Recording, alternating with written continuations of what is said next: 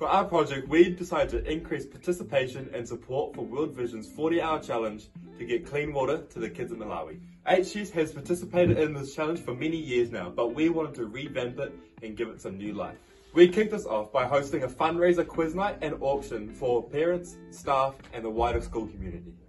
We also wanted to create a support network for those participating in the challenge, which was done by organising a camp out at school for 40 hours. Here, we supported each other through our individual challenges, while also completing the challenge of living in cardboard boxes we built into a village. Earlier in the year, we attended the World Vision Youth Conference. We came back feeling inspired to help out and ready to get our community on board. By doing this challenge, we are helping those kids in Malawi have what we take for granted every day. Not only through monetary needs, but also through education and growing awareness in our school and wider community. By doing the 40 hours in a box challenge, we were able to increase participation in this event and therefore increase our contribution to this amazing cause. Inspiring a shared vision is envisioning the future, getting others on board, and having a common destination or goal in mind. We had a vision to help the kids in Malawi and inspired the same vision in our peers and other student council members, so we could all have the same destination in mind and work towards that common goal.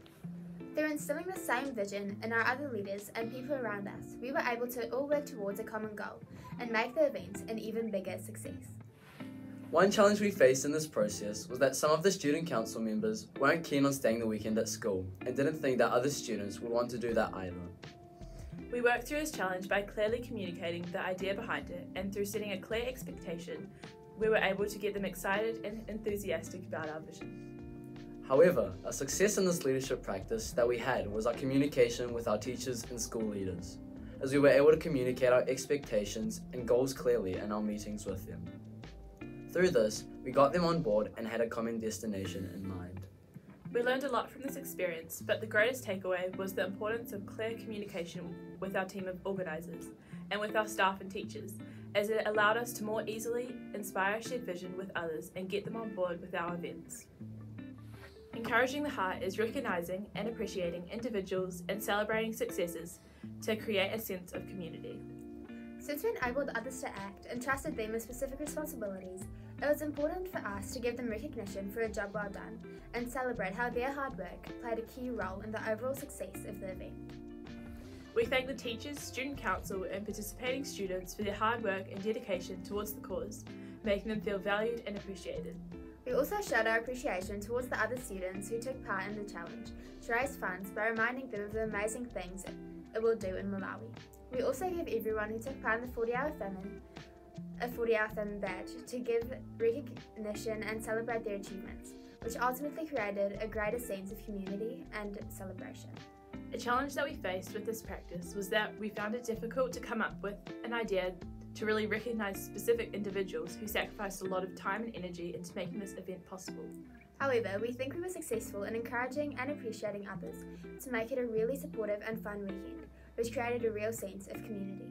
One of the main things we learned during this experience was the importance of giving recognition to the work people did in the team and celebrating that success. This is extremely important as it ensures that the people in the team feel valued, recognised and appreciated by the rest of the team, as they can feel proud of the work they did. As a school and as a student council, our vision and goal was to create a community where people were encouraged and inspired to support one another in their challenges, while also having some fun through fostering and developing relationships. But ultimately, we wanted to impact the lives of the children in Malawi and help make a difference, and we believe that we achieved that. Through the quiz night and camp out at school, we were able to inspire a shared vision in the parents, teachers, students, and other members of our community and get them on board. In the organisation behind the event, we enabled others to act through trusting our community leaders, teachers, and other leaders with the tasks that they were in charge of completing. And lastly, we made sure to appreciate and celebrate the success of the event as a team, but we also celebrated individual successes and efforts as well.